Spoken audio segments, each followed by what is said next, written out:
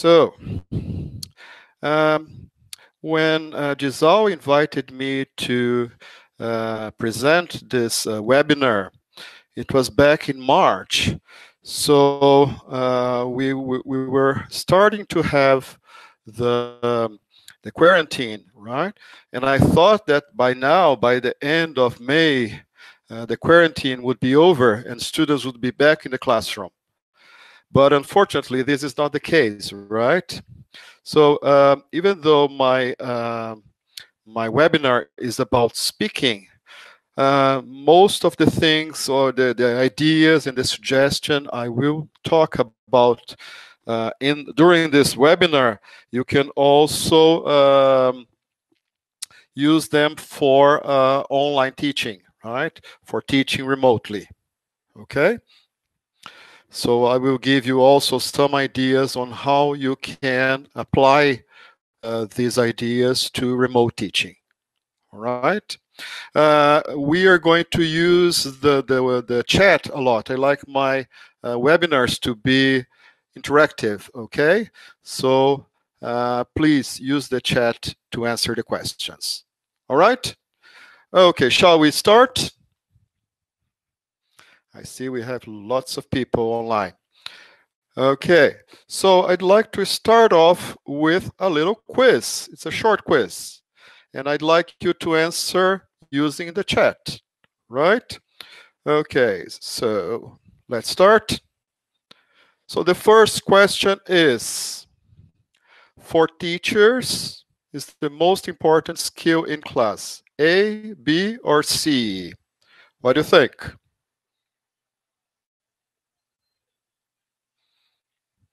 B, B, B. Yes, thank you. Speaking, yes. Good. Yes, B is the correct answer, right? Okay, so and this it's interesting because Cambridge, we have this notion of what's important and what the students consider to be difficult, to be important, but it's always good to have surveys and research behind it to make sure that we have the right assumptions, right? So we knew before this research, before this survey, that teachers consider this important, but the research confirmed it. Okay? Second question. For students, is the most difficult skill in English. Which one do you think? B again. Yes, some people said listening, no, but the correct answer is B again. Speaking is the most difficult according to research, right? Not for everybody, of course, right? For most students, okay? For some students, writing is more difficult. For the others, listening is more difficult. So, of course, it varies. But for most students, speaking is the most difficult. One more. Many students measure their progress in English through their confidence and ability to, oh, I've answered it already. Oh, sorry. B, yes, the answer is there already. Okay, I've made a mistake here. Number 4. This one is a little bit more difficult, a little bit more challenging. The top 3 speaking activities in class are A, B, or C. What do you think? Many people answering A, some people answering C. There is no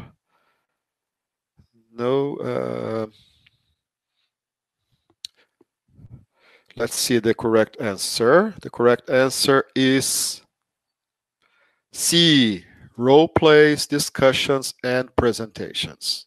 Okay, debates are not very common. Bruno got it right. Yes, many people got it right. Thank you. Okay, and the last one. The most common reasons for students not to speak are A, B, or C. What do you think?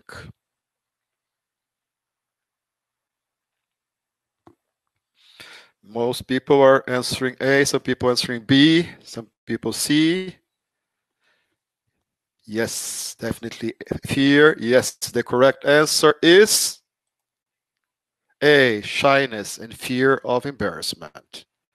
Okay, so many students are shy, many students feel embarrassed to speak. Okay.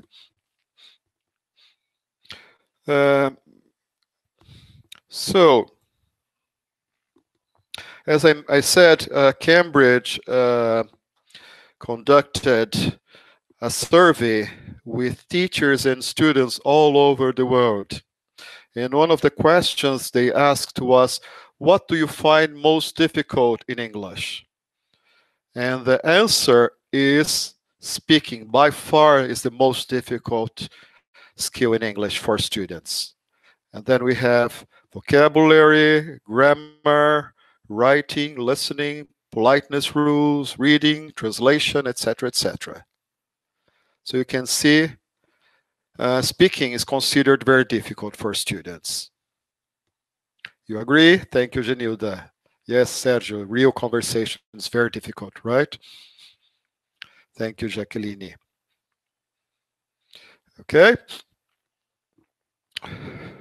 So one of my colleagues said that many students measure their progress in English through their confidence and ability to speak spontaneously when faced with situations in the real world, such as helping a tourist with directions in the street or greeting a colleague from overseas at work. If the student struggles, they feel that they have made no progress in English despite studying for many years. And we see that in many students, right? I have interviewed students for schools for many years, and when we were assessing them, and especially when we were placing them in the correct level, right? And I felt sometimes there was a huge gap between their ability to read and write and their ability to speak. And let me, forgot to mute my phone, sorry. Let me mute it, just a second. Okay, sorry about that. And so I remember once I interviewed a student and I checked his writing, his reading and writing test, and he was really a C1 in reading and writing, but he was like a B1 in speaking. So there was this huge gap, right? So we see that a lot. Do you agree? Yes, there are students who have studied for many years. They can read, they can write very well, but when it comes to speak, it's difficult for them. They can't, right? Or they struggle. Lack of speaking ability, sure. Okay. So for many students, how I feel about speaking equals how I feel about my language ability. Okay. So if they think they can speak well, that's their language ability. Right. This is also a trap. Yes. Thank you, Thiago. Yes. We call this trap the speaking paradox. Why is it a speaking paradox? Because even though they know it's difficult, they know it's important, right? They know they need to speak. They don't. They don't practice enough. They think they are reluctant to practice it, right? And teachers is the same. It's also speaking. Teachers know it's very important, but sometimes we don't devote enough time to it, right? We should devote more time to speaking. Okay. As what happens is sometimes the speaking practice is squeezed into the other parts of the syllabus, like vocabulary, grammar, right? Or expressions or things like that, right? So sometimes we leave the speaking practice to the end of the unit because we have a lot of things to cover, and then we don't have enough time to practice speaking, or we do it in a rush, right? Yes. Thank you. You agree, Solange? Yes. Thank you, Thiago.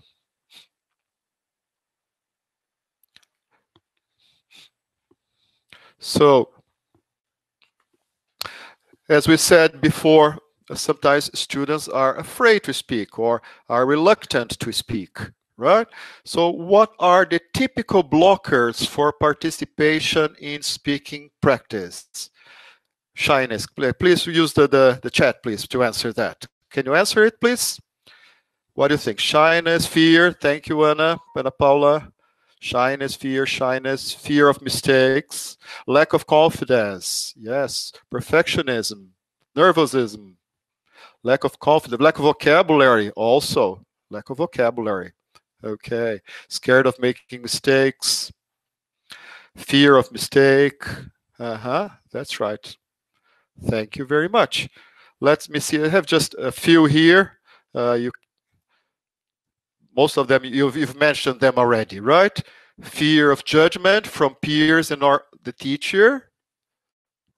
Lack of confidence, embarrassment, and inability to formulate ideas in English on the spot, right? And fear of mistakes. Yes, not enough time to think. That's right. Yes, if you think of it, if you ask a student to answer a question in writing, it's much easier because they have time to think, right? If you ask them, interferes on the mother tongue, yeah. If you ask them a question, if you ask them to answer a question in speaking, they don't have much time to think, right? They have to answer it on the spot. And they have to worry not only about the answer, but the language. So they have to worry about two things at the same time. Whereas if they are writing something, they can think about the answer and they can think about the language separately. So it's easier, right? Okay, let me tell you a little story. I remember when I was an exchange student in New Zealand about 35 years ago. And my English was bad. I was probably A2 at that time, or A1, right? And I remember I was with a group of people. I don't remember where exactly. I think at school. And somebody asked me what kind of school I studied in Brazil. And I said that I studied in a school of nurses. And everybody looked at me and they seemed intrigued by the answer, right? And I noticed that they didn't understand my answer. So it said, religion. And then they all started laughing at me. And then I got very embarrassed because I didn't know why they were laughing at me, right? And then after some time, one of the guys there in the group came to me and said, no, it's not nurses, it's nuns. I said, oh, okay, thank you for correcting me, right? But I felt really embarrassed by this situation. I suppose we all have had similar situations because I suppose most of us in this webinar have learned another language. Even if you are a native speaker, you've probably learned Portuguese or another language. And you also felt one of those things, right? So I'd like you to ask me, try to remember a situation when you were studying a language and a strange situation like mine, and how you felt. So think of the situation and write down in the chat how you felt. I'll give you 30 seconds to think of a situation. I had a similar situation. Yeah, embarrassed. Thank you, Beatriz. Yes, we feel embarrassed sometimes, right? Feel terrible, bad. I felt as if we were from another planet, right? Sad. Okay. I mispronounced guinea pig. Okay. I felt angry, terrible, scared. I learned from my mistake. Yes, you can learn from your mistake. It's true. I will never forget this word again because it. You don't want to feel embarrassed again, right? Once you feel scared and embarrassed, you don't want to feel it again. It's not a good feeling. Do you agree? You start to hate the teacher. Yeah, yeah. If the teacher made you feel embarrassed, if the teacher made you feel bad, you start to hate the teacher. You felt stupid. Okay, great. It's better to you attach positive feelings, of course, but sometimes you don't, right? So you should avoid that. Felt stupid. Okay, thank you. This is a quote from a student. Honestly, I get nervous sometimes, right? And I suppose it happens to all students. Okay, get me out of this place, Lucas said. So what can we do to help students overcome this anxiety? Well, according to Dorney, I don't know how to pronounce his name. Research tells us that students learn better in contexts where they feel confident, motivated, supported, and able to experiment with language. Right? So, and how do you get this context? Well, in order to give students the best chance of success in developing their speaking, we need to create a safe speaking environment, right? And this is true not only for our profession. Think, for example, about psychologists. If you go to the psychologist, I've never been to a psychologist, but I know this happens. If you go to a psychologist office, are you going to tell about all of your problems on the first day? I don't think so, right?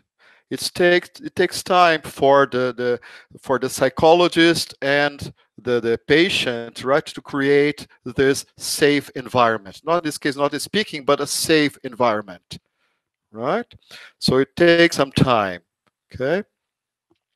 And the same thing applies to the learning, in the classroom, right? In order to create a safe speaking environment, it takes some time. Of course, there will be students who will be speaking a lot on the first class, but that's not the case for most students, right? And as there are people who talk about their personal problems to anybody, right? Somebody they meet on the street, but that's not the most common, right? So, what do you think this is? Any ideas? Somebody wrote something that I couldn't read, sorry. Cake, yes, thank you. It's a cake. So as you can see, this cake has 5 layers, right? And these layers will represent the 5 elements that you need to combine to create a safe speaking environment. Okay? Yes, it's a cake. All right. So let's look at these 5 elements. So the first element would be time. Students need time to practice speaking, right? And sometimes, or most of the time, we don't give them enough time.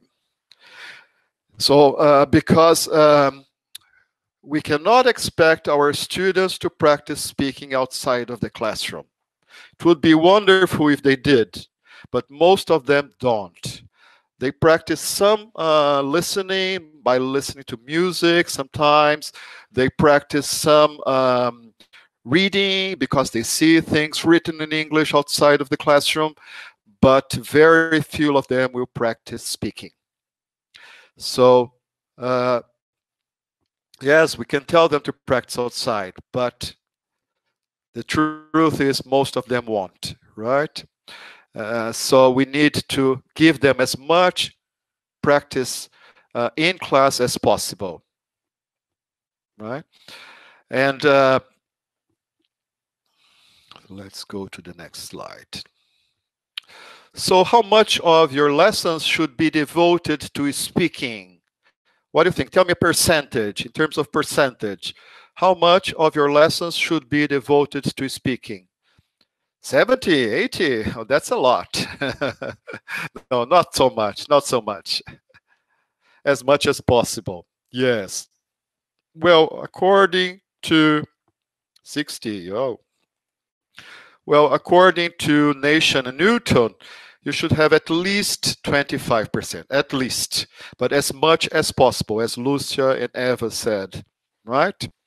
You should include speaking throughout the lesson, right?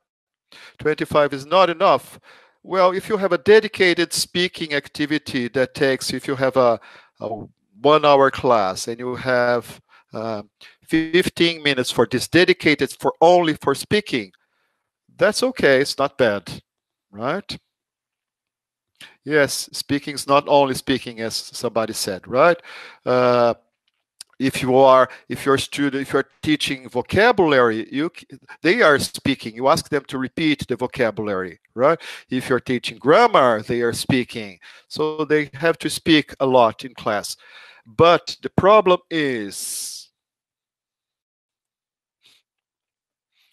so you should have a balance between language-focused work and speaking practice, right?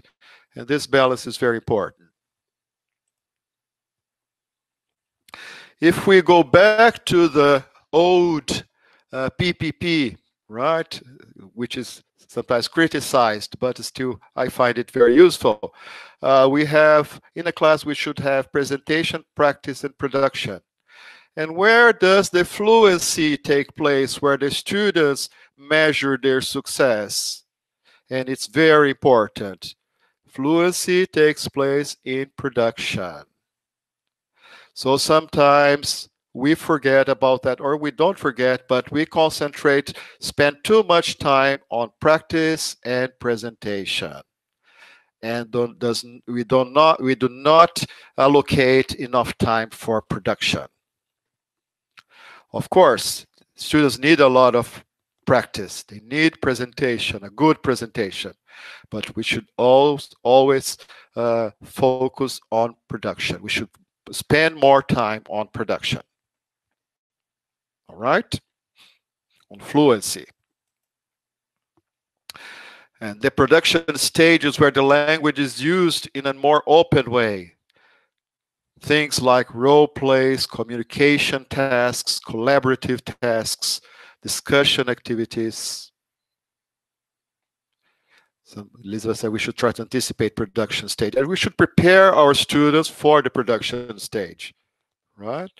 So the focus of this stage is using the language as fluently and naturally as possible, as the students would do outside of the classroom. Do you agree?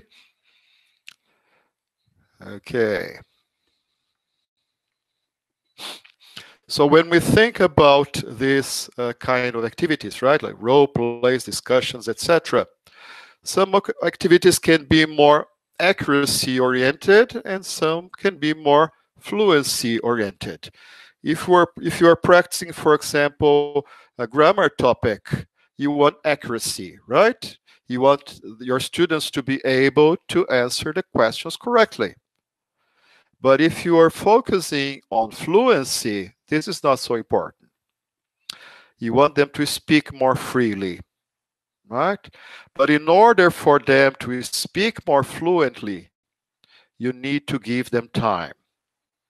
So if it's accuracy you want, you can provide a short list of useful phrases. You can give them time to review or look up vocabulary. You can encourage students to mentally rehearse, right? As you go up the arrow, you want more fluency, you should give your students time to research about the topic, time to brainstorm ideas with classmates, time to make notes about what they will say, time to think silently about the task. So you want them to give time to prepare. Otherwise, they might feel frustrated. For example, if you come to a student and say, "What time did you have breakfast this morning?" Okay, you want what? Accuracy. And they will answer, "Oh, I had breakfast at 7 o'clock," or perhaps they will make a mistake and you will correct them. If you ask your students, "What did you do on your last vacation?" then you need to give them time to think. They did a lot of things, right? If you ask this question to your student without giving them time to think, chances are they will get stuck. Or they will just say one thing. And you want them to speak more, right? So before giving fluency activities to your students, give them time first. Okay? Time to think, time to make notes, time to brainstorm. If they are, yes, Jonathan said, if they have more time to prepare, they're going to be more accurate. Sure, they're going to be more accurate, but if that's not the intention, then the intention is fluency. So even if they make mistakes, you're not going to correct it. Whereas if you want your students to be accurate, you're going to correct them. Okay? Yes, Rogério said it all. Plan all steps. So we need to plan our activities. Okay. So during these activities, teachers should act more as facilitators and managers instead of as an instructor, as an explainer, right? During these fluency activities. So the teacher should make sure that everybody knows what they should be doing, provide help and encouragement to groups and individuals, check that everybody is on task, monitor the language that the students are producing. Okay, so we should always walk around the classroom, right, to make sure that everybody is participating. If you are teaching online now, you can have all your students in a group, right? Or you can have this breakout rooms, like in Google Meet, you have the breakout rooms, and you can put 2 students in one room, 2 students in the other room, and you can walk into each room, okay? So it's very interesting. And then you can, like in a classroom, right? You walk into a room, and then you walk into the other room, and you can check, somebody is already doing that, right?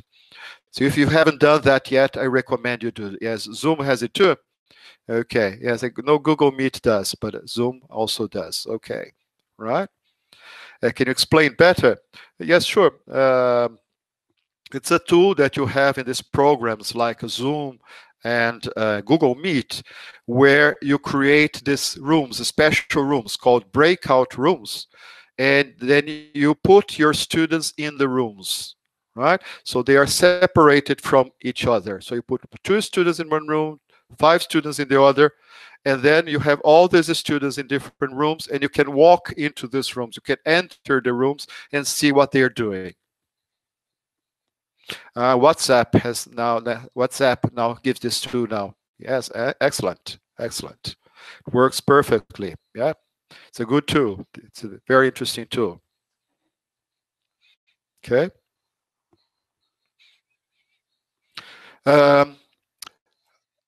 One thing that I don't like very much is I think it's important to, not that I don't like, I think it's important to have group work, but I prefer pair work, right? I think that when you have a dominant student in a group, the quieter student or the shy student does not produce enough, does not speak enough. When you have pair work, the shy student will get more chance to speak. Right? Yeah, so pair work, I think it's better for students, for the shy students to speak. Especially if you have a large group. If you have a group of 6 students, 8 students, the shy students are not going to speak whatsoever. Only the more extrovert student, or the dominant student, or the stronger students. Okay.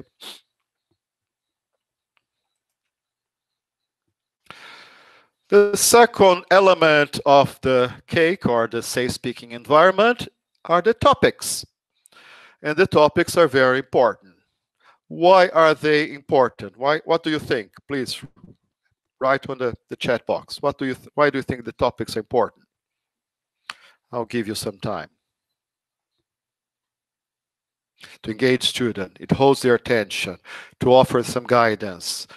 May interest the students, to guide them, stimulate the ideas, bring closer to the real world, call their attention, motivate. Yes, interesting and appropriate to the age. The age is important, right? Help to develop, put them, motivate them, etc., etc. Very good. Thank you. So the topics must be engaging and relevant. Why is that? Because of motivation. We want our students to be motivated, right? If the topics are not engaging and are not relevant to our students, chances are they are not going to be motivated and they are not going to speak. Okay? Or they're going to speak very little. And we don't want that. We want our students engaged and motivated. So according to Meltzer and Hammond, engagement with speaking activities is more likely when materials connect to the learner's experiences and background knowledge. Okay? So it's important to have topics which connect to the students, right? If you're teaching teenagers, some topics will interest them. If you're teaching adults, other topics will be interesting to them. Okay? Like we can put children talk about driving, yes, but we can talk about games. That's right.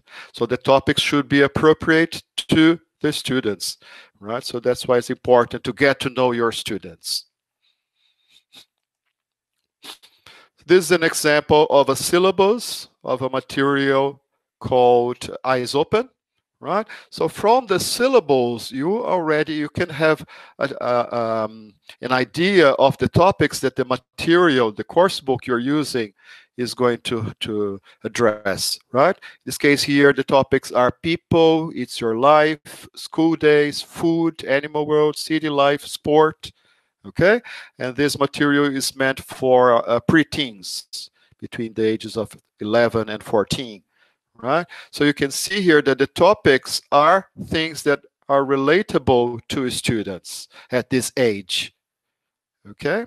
So if you are going to analyze the material for your students, I always recommend having a look at the topics in the syllabus to see if they are appropriate, if they are interesting for your students. Right? Of course, we will never please everybody. Yes, you can never please. Some students will find a topic very interesting, others will find it boring. But if we can have the majority of the class find the topic interesting, then that's what we can do, right? Somebody asked me to improve speaking for kids. Well, I must confess, kids are not my cup of cake.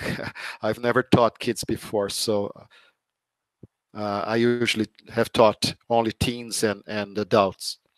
So, but we have people who can help you with that.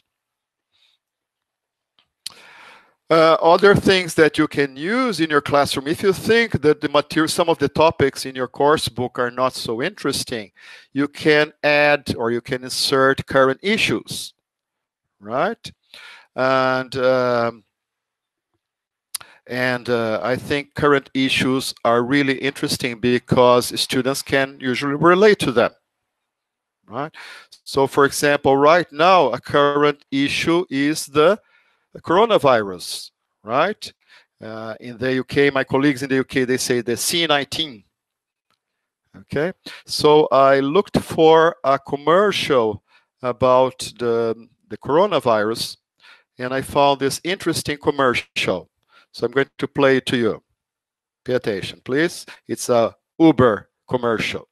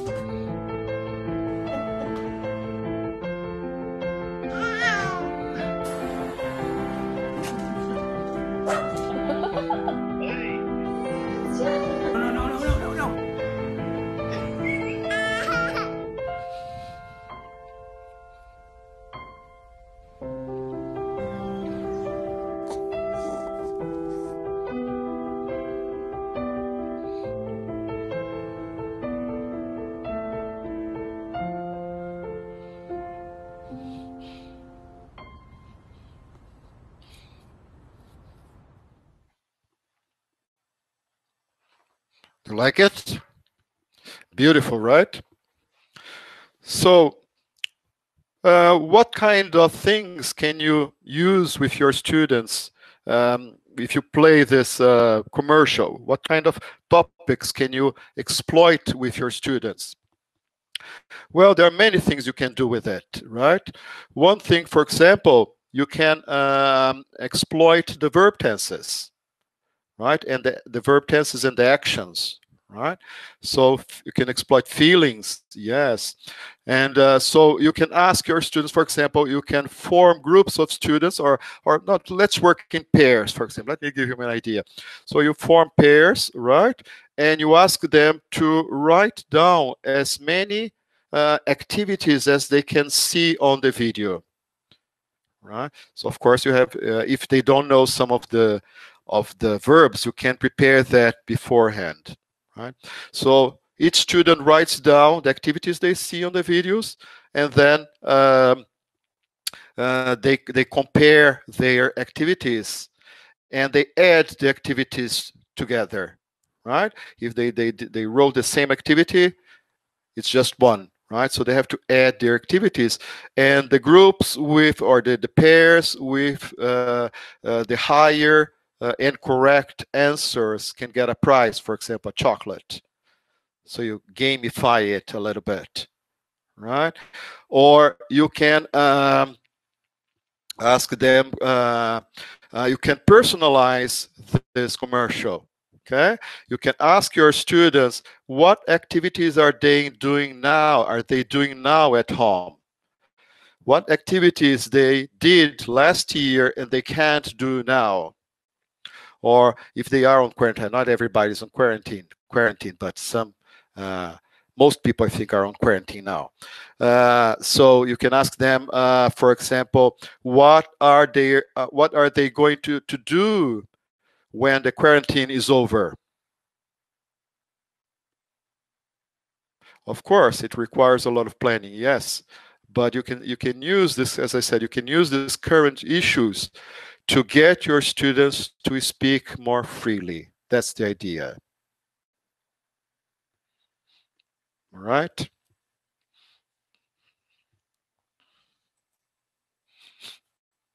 Oops, where's my presentation here? Okay.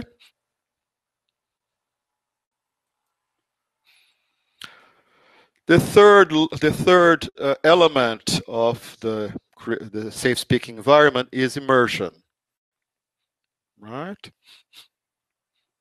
And when we talk about immersion, we are talking about immersive speaking tasks or speaking activities. Okay, And what do we mean by immersion? So immersive speaking activities are activities in which every student contributes to the final result. Right? So they are all immersed in it, and everybody contributes.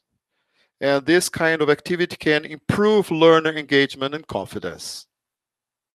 And it can also relieve some of the anxiety around speaking, because producing the language is not an end in itself, but rather the tool used to achieve the collaborative goal. An example of this is the video I just showed you. If I ask my students to pay attention to the activities they were doing, they are not going to worry about language or vocabulary. They are going to worry about the goal of the activity, which is to pay attention to the activities. Right? Somebody's asking if we're going to receive these slides. Disal is recording it, and they are going to put it on on their Facebook page. Okay, so you can review these slides again, the Facebook page. All right. Okay, so so these immersive speaking activities are very important, right? Where your students do not worry about language; they worry about the results, and the language is a tool. Okay, that's pretty much the concept of CLIL, right? In CLIL lessons, the language is a tool. Okay, some kinds of immersive speaking tasks are collaborative tasks. Information gathering activity. Who, why, how, what, where.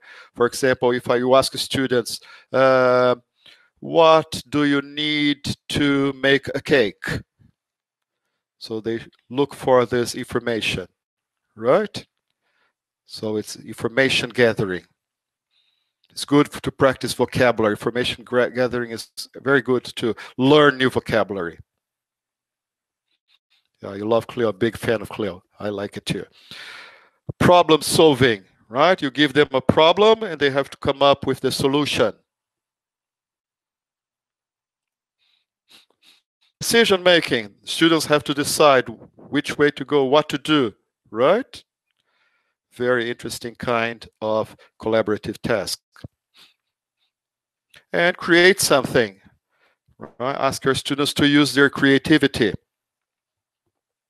One of my colleagues presented a webinar about collaboration, right? Which is a very important life competence. So if you are interested in learning more about collaboration and collaborative tasks, you should look for this webinar. I think it's recorded in the Disal's Facebook page. Okay. So learning from collaboration, language as a means to an end, not the end itself, right? So you use the language to answer the questions, but you're not really want your students to pay attention to the language.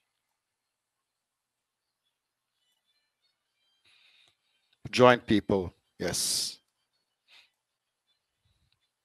Here's an example from a book called Evolve, where you have a collaborative task. Right? You have some pictures there, and you can see. Prepare, look at the pictures. Can you do these things in your country? When can you do them? Think about seasons, days, and times of day. Research, work with a partner. Choose a season or a month. Think of fun things to do in your city at that season time during the day, at night, and outside. Write a list. See, agree. Plan a fun weekend, 48 hours in your city. Choose activities from exercise B. Make plans for Saturday and Sunday. Discuss. Work with another pair and compare your plans. Ask and answer questions about their plan. Present. Work with partner. Present your 48-hour plan to the class. Which plan do you want to do? Right? Somebody has to leave. Elizabeth has to leave. Okay, thank you, Elizabeth. Right, so this is an example of an immersive activity, right? I suppose most course books nowadays have this kind of activities. If the course book you use doesn't have it, you should try to include it. Okay? Or if you think there are not enough immersive activities, you should try to include more immersive activities in your class. Right? Okay. Fourth element is the peer interaction. You want your students to have a positive peer interaction. You want them helping each other, not making fun of each other or making the others feel embarrassed or feel afraid of something or making mistakes. And positive peer interaction, according to Adams, positive peer interaction happen when students are prepared for interaction, focus on engaging in activity, grouped effectively, and supported during their interaction. Integrating peer interaction into classroom teaching requires teacher to reflect carefully on their own teaching, considering how to adjust their strategy for peer interaction and how to use teacher-centered instruction to complete learning from peer learning. Right, so it's important to prepare it and to support it. In one-to-one classes, you don't have peers, right? So you need to support your students, right? You pretend, if you're doing a role play, you pretend you are the other student, right? And in many situations, you can pretend you are another student. Okay.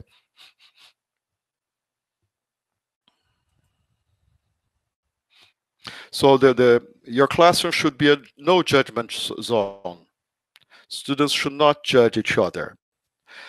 This is easier said than done, right? I know especially with teenagers, they feel judged all the time, right? So they are afraid of exposing themselves.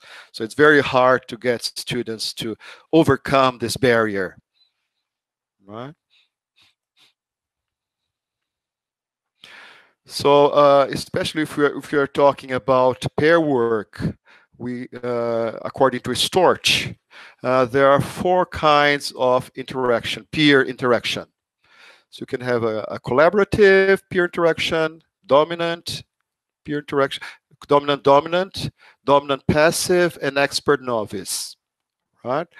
In the collaborative peer interaction, both students listen and speak, and they both learn from each other. That's what you want, right? In a dominant peer interaction, both students speak, but they don't listen to each other. So they don't really learn a lot. In a dominant passive, one student speaks, the other listen. So there is no feedback. So the dominant doesn't learn much, and the passive doesn't learn much either. And the last one, expert novice, is not the ideal pair interaction, but it's still the novice, of course, is going to learn more from the expert, but still the expert can learn from the novice. How do I correct that one student makes fun of the other without creating a bad environment? Yes. Well, I usually, in the beginning of the year, right, of the term, I usually tell my students things that are not allowed in the class. The teacher should always be a model for students, right? If you respect your students, if you don't make fun of your students, and you tell your students that they should not do something they don't want others to do at them, then you can get them. And of course, if one student insists on judging the others or making fun of others, you should call his attention, his or her attention, right? You should not tolerate this kind of behavior. Okay. Multi-level classes. Well, this is another webinar. Okay, somebody asked me about the multi-level classes or the mixed ability classes, right? But this is another webinar. Right. And the last element of the safe speaking environment is the feedback. Feedback is very important. And of course, you should give a supportive feedback. If students are reluctant to speak because they are afraid of looking or sounding silly, of making mistakes, and of being judged, we can make feedback less about error correction and more about support and encouragement. Right? So we should try not to, well, sometimes we need to correct students' error, right? And it's interesting because if you get to know your students and if you create this nice relationship with them, sometimes with one gesture or with one facial expression, you can tell your students they are making a mistake, right? So, for example, I remember most of the times I like it to make the mime like the three dots, right? So, for example, if my student said, I didn't went to the beach yesterday, and I said, I didn't, and they say, oh, go to the beach, right? So sometimes you don't need to correct the students all the time, because sometimes with little gestures, with little things, you can get your students to correct themselves. Yes, that's right. You make them correct themselves, right? Of course, it's when you do it, when to do it. If you are in an activity that requires accuracy, then you need to correct your student and when they are speaking, right? If it's a freer activity, like if you are in a discussion, you are in a role play, you should not correct your students. Perhaps you can take notes, and after the activity finishes, you go back to it and then write on the board. You don't identify which student made the mistake. No, you can write it on the board, or you can practice it, right, with all the students. Yes, it's not a good idea. Thank you, Eva. It's not a good idea to correct them during a conversation. Then make a general correction so they won't feel embarrassed. Yes, true. But if it's an accuracy, no problem. As long as you don't criticize them, you give them encouragement. It's a positive feedback, right?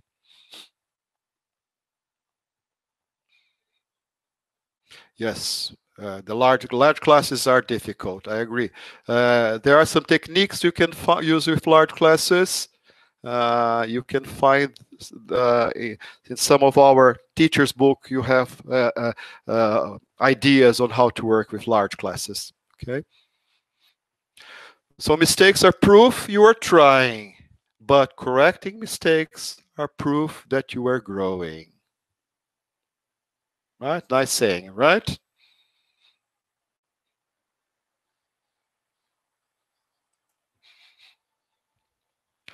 So you can have basically two kinds. You can have more, but the main ones are praise and constructive criticism,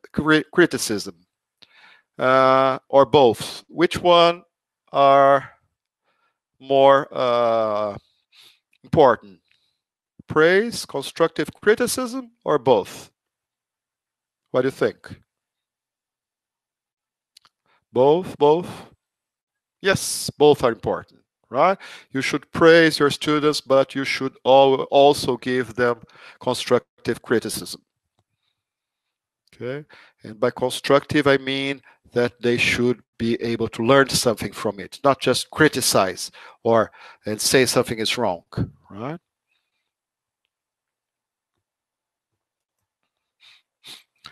So the 5 layers or the 5 elements of the safe speaking environment are time and space for speaking, engaging relevant topics, immersive speaking activities, positive peer interaction, and supportive feedback. If you can get that, I'm sure your students will be wonderful speakers, English speakers. Right? Let's see now 5 tips from 5 experts. First one, champion conversation in the classroom. I'm not going to read that, just read it, please. I'll give you some time to read it. By Ben Goldstein. Ben Goldstein is one of Cambridge authors.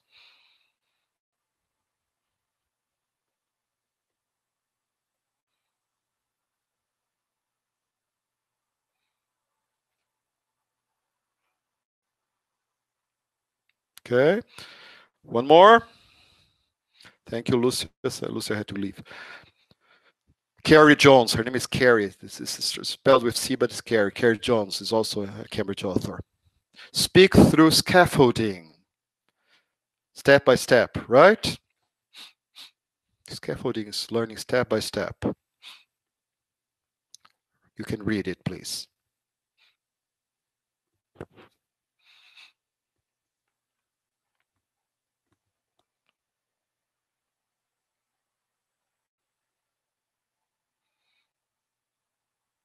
Right. One more tip. Now from Catherine Odell. Make speaking activities felt and not forced.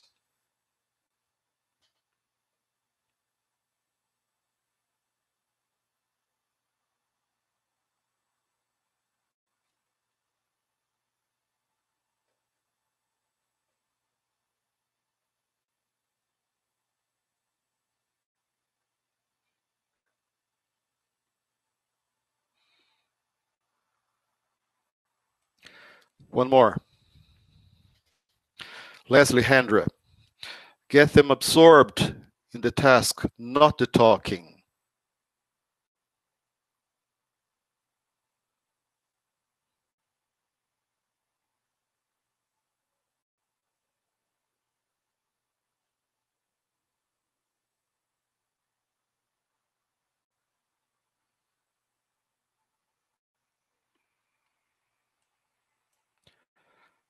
And the last one, Mark Ibbotson.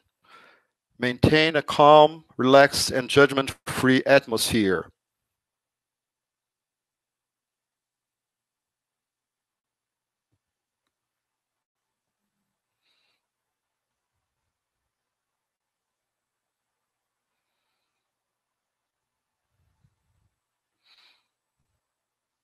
Okay. Oh, you met Mark Ibbotson. Yeah, he's a really nice guy. Yeah. So if you are interested in learning more about this topic, Cambridge has a website called cambridge.org/safespeaking, where you will find blog articles, white papers, and webinars about this. All right. We also have a Facebook page. Is facebook.com/Cambridge UPELT. UP stands for University Press, right? Cambridge UPELT. If you want to follow the Twitter hashtag is SpeakELT. Okay. If you are interested in learning more about this, Cambridge has some materials that you can purchase from Disal, right? One of these materials is called Teaching Speaking, a Holistic Approach by Christine Go and Ann Burns, right? The other one is called Practicing Teaching a Reflective Approach. This is a classic by Jack C. Richards and Thomas Farrell. Okay, you're reading the first one now. Excellent. Teaching Speaking is excellent. Practice Teaching is a classic. we have a new course book now called Evolve, which is for young adults and adults, the American English course. And in this course, there's a lot of speaking. Speaking matters, right? There's a lesson dedicated to speaking. So if you are interested, have a look at it. Okay. I have one message from Disal. There will be, let me find here, there will be a session now at 5 o'clock. The title is Gamification and ELT, What, Why, and How. And the speaker is Rafael Rodrigues. Okay, so if you are interested in this topic, I recommend you attend this webinar too. All right? Okay, thank you very much. I hope we can meet someday, right? When this quarantine is over, I hope we can meet in person again. All right? Thank you. Thank you very much. Bye-bye. Thank you. Hope you enjoyed it. Thank you. Bye-bye.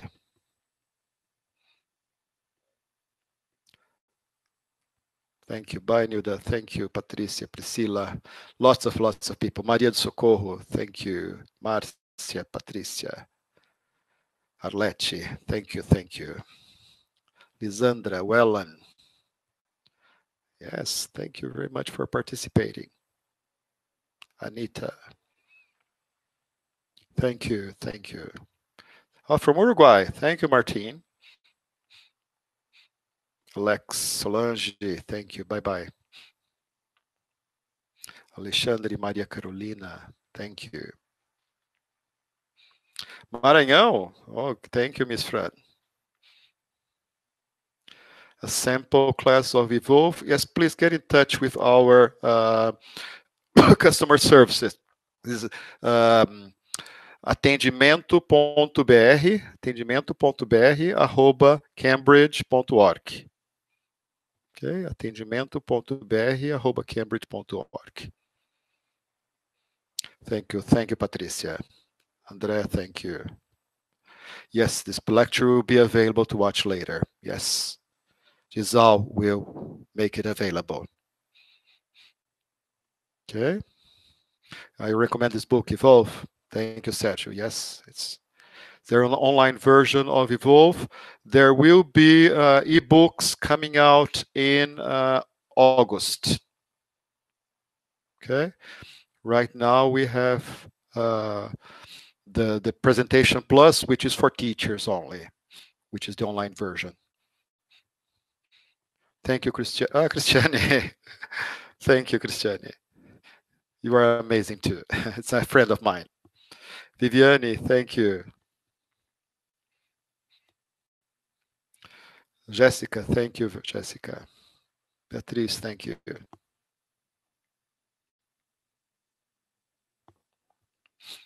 Thank you, Antonio Shirley.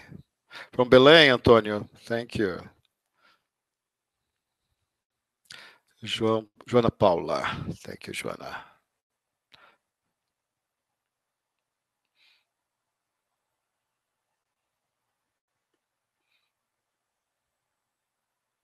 Thank you from Manaus. Okay, Brenda, thank you very much. Hope to hear from you soon, Carmencita. Thank you, Carmencita. Curitiba, thank you. Practice teaching. Oh, you have the book autographed by the man, Jack Richards. Yeah, excellent, Martin. Yes.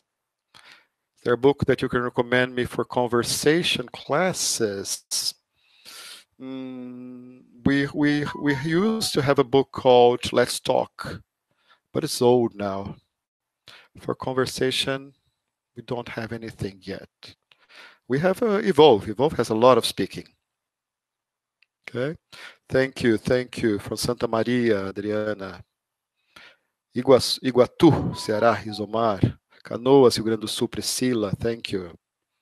Is Evolve interesting for executives? Yes. For adults, yes, it's interesting. Thank you, Priscila. From Jaraguá do Sul, Maria do Socorro. Okay, thank you. Bye-bye.